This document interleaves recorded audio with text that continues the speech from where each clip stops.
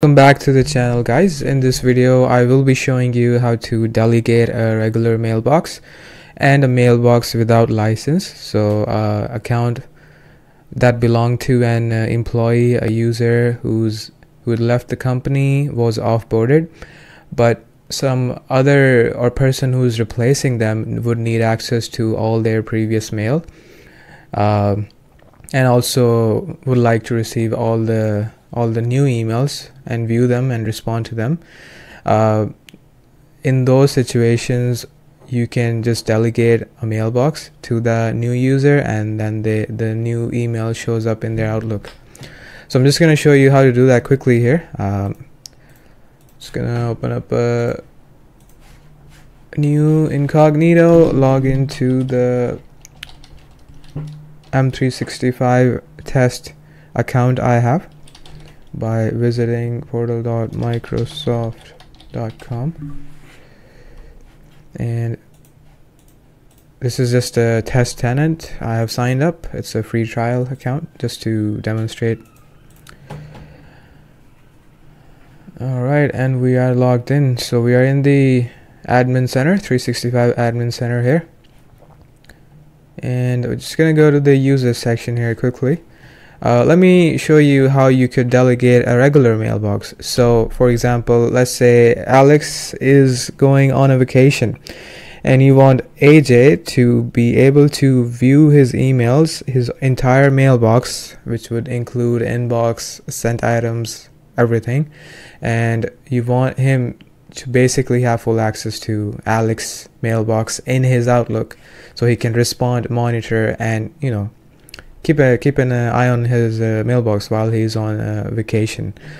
So you do that by going to the account who needs to be delegated. So we are delegating Alex to AJ. So Alex's account will show up in AJ's Outlook along with his own. Okay, so we're gonna go to the mail section here. Click on, so you got three options here to select from. Since I said AJ will be getting full access to Alex's mailbox, the best option to go with is this one here. It's called read and manage permission.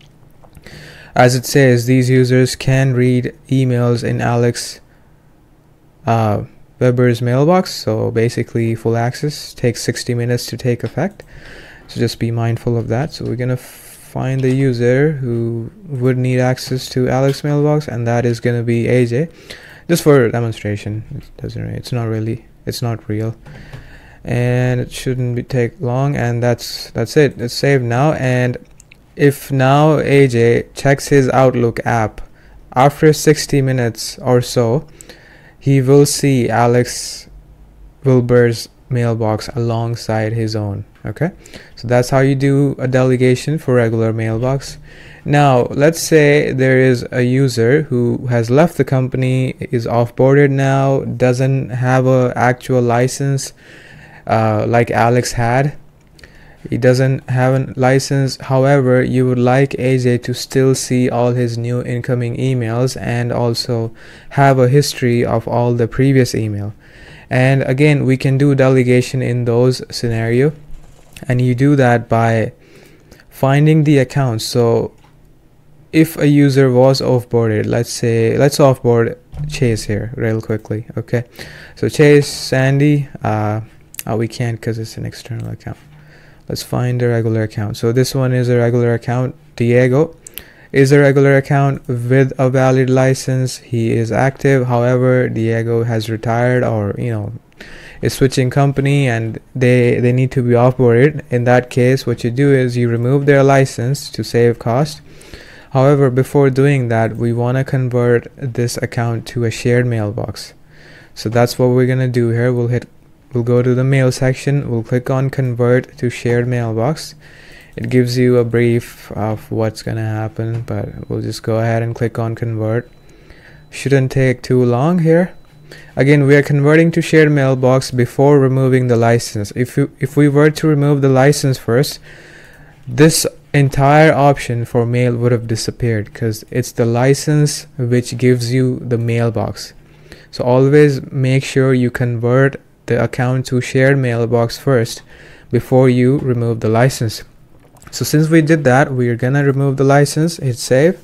Now this user won't be able to send emails with this account. However, this email account will still receive new emails, and all their previous data is still saved. Now going back to our original scenario where we wanted AJ to have access to Diego's mailbox even though he has left the company, we are back to that now. Okay, so what we're gonna do is we're gonna go to teams and groups. We will find that shared mailbox under shared mailbox section, and you can see Diego is there now. We'll just click on that, the name here, and on the right side we can see again there is 3 options similar to what we had with Alex. Since we want to give full access to AJ, we're just gonna go to read and manage, and we'll just give AJ access to Diego's mailbox, and that's it. That's how you do it. Now again, AJ, after 60 minutes, if he opens his Outlook again on the computer, he's gonna see another mailbox show up, and that would belong to Diego. And yeah, that's how you do it. That's how you delegate a regular mailbox and a shared mailbox without a license.